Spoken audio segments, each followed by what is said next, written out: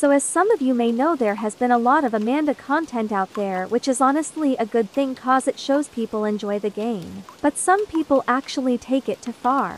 This video is mostly focused on Amanda content, but this is actually a general problem. Can we please not sexualize kids? It's really illegal, and you may think that this is not affecting people in real life, but it is, as it gives children the idea that this is okay and might just influence artists of all ages to draw this kind of stuff. Wanna know what else this influences? Pedophiles. It influences pedophiles and lolicons to draw this stuff, and that's not okay at all.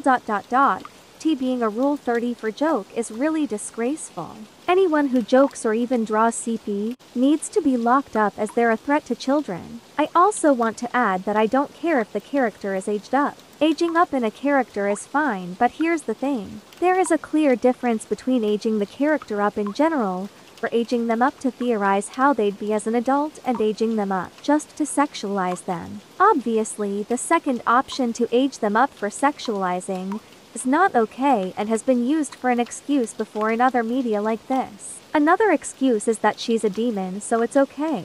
She's still a child. Stop trying to find excuses for you and or pedophiles to live out their sick fantasy. It's absolutely disgusting that this would even be used as an excuse also, because it's like, okay, and she's still a child. It's also been theorized that she's been used as a sacrifice when she was still alive, so it's not like she could agree to it. Even if she did, she can't consent anyway. She's a literal 8-year-old. If you see videos like this, please report them. Thanks for watching this. I really appreciate it, since I haven't seen videos about this yet, and if I have, it's just really been Elsa Gate. Hopefully I can bring uplifting content soon.